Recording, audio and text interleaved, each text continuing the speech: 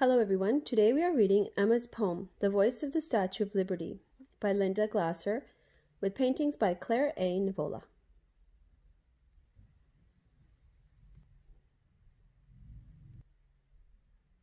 When Emma was a little girl, she had plenty of everything, plenty of pretty dresses, plenty of good food, and plenty of love from her family. She lived in a large, comfortable house in New York City with her mother and father and her sisters and brother. She loved to read, and she had plenty of books. She loved to write, and she had plenty of time to create stories and poems. All the people Emma knew had plenty of good food and fine clothes. They had plenty of everything.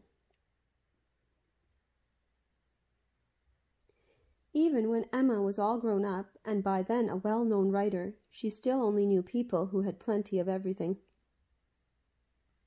But one day Emma visited Ward's Island in New York Harbor. There she met very poor immigrants, whom she had only heard about. They had traveled a long way across an ocean by boat. They wore ragged clothing and looked tired and sad. Some were sick. All of them were hungry. They were the poorest people Emma had ever seen. Her heart hurt to see them.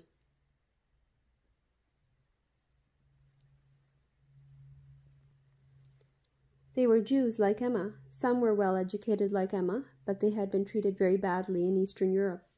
Their homes had been burnt. Friends and relatives had been killed. They had made the long and hard journey to America, hoping for a better life. Emma felt she must help them.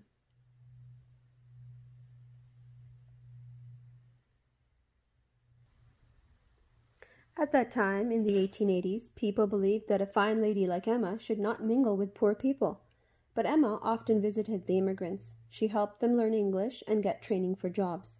In time, she befriended many of them. Emma knew that in her own city, many people did not care about the immigrants. People said they were ragged and poor. They'd ruin the country. In those days, most women kept their thoughts quiet, but Emma wrote about the immigrants for the newspaper and in her poems.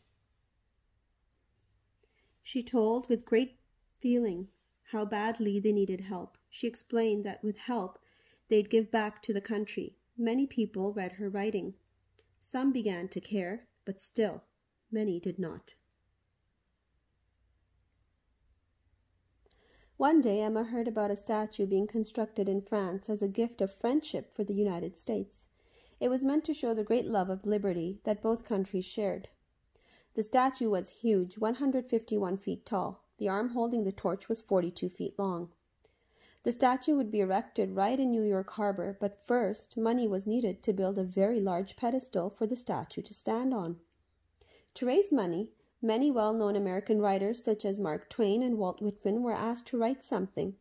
Emma was asked to create a poem. The whole collection would be sold to help pay for the statue's pedestal.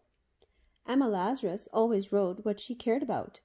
Now she thought hard. What did she want to say? At that time, the Statue of Liberty had nothing to do with immigrants.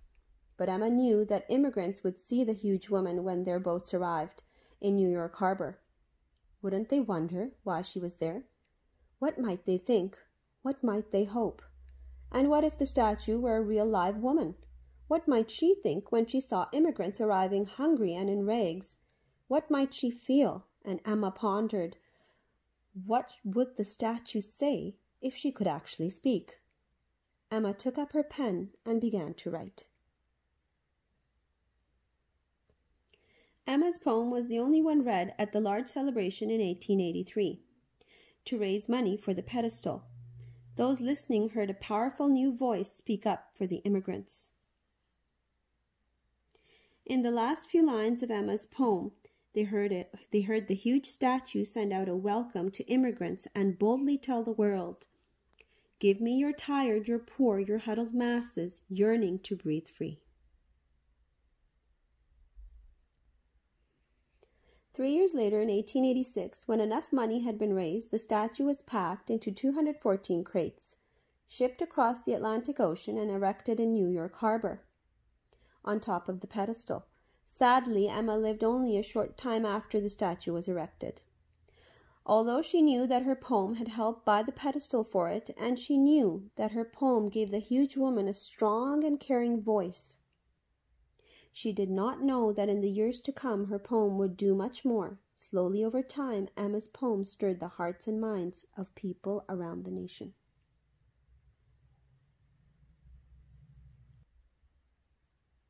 "20 years after Emma wrote it, a friend had the poem engraved on a plaque and placed inside the entrance to the pedestal of the Statue of Liberty for all visitors to see.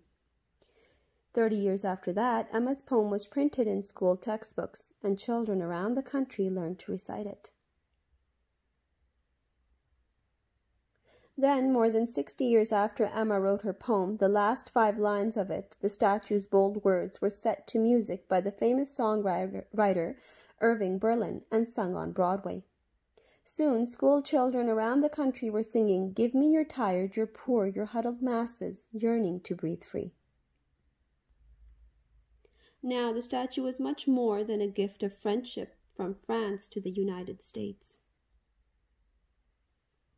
Because of Emma's poem, the Statue of Liberty had become the mother of immigrants, and her torch was a lamp held out to welcome them.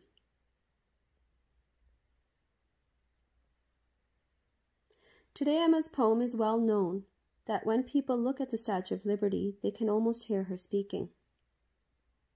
"Give me your tired, your poor, your huddled masses, yearning to breathe free, the wretched refuse of your teeming shore. Send these, the homeless, tempest-tossed to me. I lift my lamp beside the golden door." Author's note: Emma Lazarus was a writer at heart. Born in 1849 into a wealthy Jewish family in New York City, she wrote many poems, stories, and articles during her short life and was already a highly respected writer at 38 years old when she died of Hodgkin's disease. Emma was also a fervent humanitarian. Dr. Gotiel of the Hebrew Immigrant Aid Society brought her to Ward's Island because she was already expressing concern for the immigrants. Witnessing their terrible poverty, Emma became fiercely determined to help. She worked in the Hebrew Immigrant Aid Society and also raised money for it, strongly believing that if immigrants received job training and education, they would contribute to society. Emma Lazarus wrote the New Colossus, the poem about the Statue of Liberty, in 1883, when she was 34 years old. Thanks to Emma's friend, Georgina Schuler, the poem was engraved on a bronze plaque and placed inside an entryway to the statue's pedestal, thus saving it for posterity. The bold words that Emma gave the statue to speak are the most famous of all her poetry, and are permanently linked with the statue and known throughout the world now. On display in the Statue of Liberty Museum, the poem is viewed by millions of visitors each year and continues to stir the hearts of people in the United States and give hope to all those around the world yearning to breathe free. The New Colossus by Emma Lazarus. Not like the brazen giant of Greek frame, with conquering limbs astride from land to land, here at our sea-washed sunset gates shall stand a mighty woman with a torch whose flame is the imprisoned lightning, and her name, Mother of Exiles. From her beacon hand glows worldwide welcome. Her mild eyes command the air-bridged harbor that twin cities frame. "Keep, ancient lands, your storied pomp," cries she with silent lips. "Give me your tired, your poor, your huddled masses, yearning to breathe free, the wretched refuse of your teeming shore. Send these, the homeless, tempest-tossed, to me. I lift my lamp beside the golden door."